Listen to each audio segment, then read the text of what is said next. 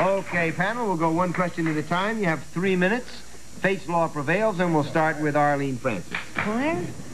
Oh, excuse me. Are you an actor or an actress? Not primarily, no. Was that no? Yeah. No. Soupy? She's not an actress or an actor? No. Are you a singer? Yes. Joyce? Are you in a television series? No. Jean? You're a singer. Are you appearing in New York City at the present time, my dear? No. Arlene? Are you an opera singer? No. Soupy? Are you a nightclub recording singer? Yes. Joyce? Do you have an album out at present time? Yes. Jean? Are you a single rather than a member of a group? Yes. Arlene? Are you... Here goes Fate's law. Are you Helen O'Connell? That's No. right. There went Fate's law. Okay, That's Arlene, right. you're out, and Soupy... Is your album like, are you a top 40 singer, or are you like from the good old days? How can you answer yes or no to that? That's an either or. Soupy? Hello? You want to rephrase it? Both. Both? Okay. Joyce? Are you primarily known for rock and roll? No. Jean?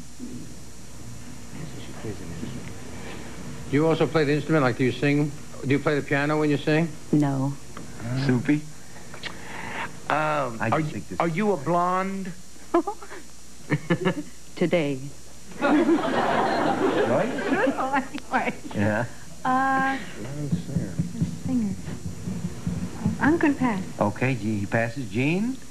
We're just about out of time, so do you want to make a guess? I don't think anybody's near it. I think she's fooled you entirely. Is it Patty Page? No, she just used her own voice, and Teresa Brewer has baffled you entirely.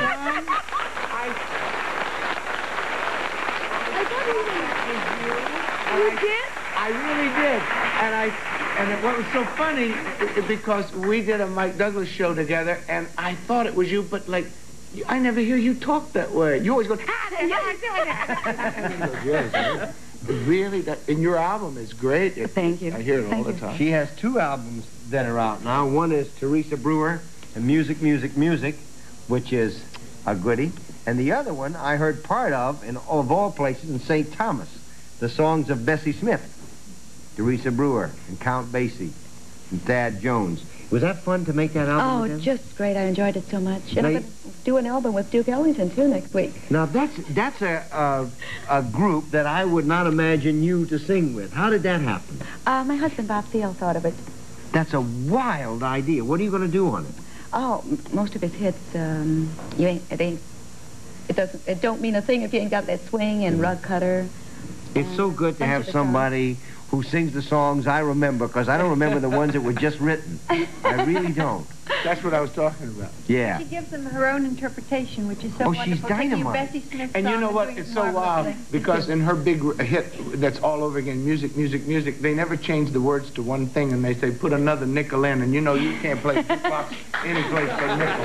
That's true. That certainly is true. You know, the same guy who wrote Ricochet Romance, which was a big record for her, was the lyricist for The Man of La Mancha. Did you know that? Really? I never knew that. Joe Darian. You see, here it is. You learned something, and it's already about 1:45. Thank you for being with us, Teresa. Come back and play with us.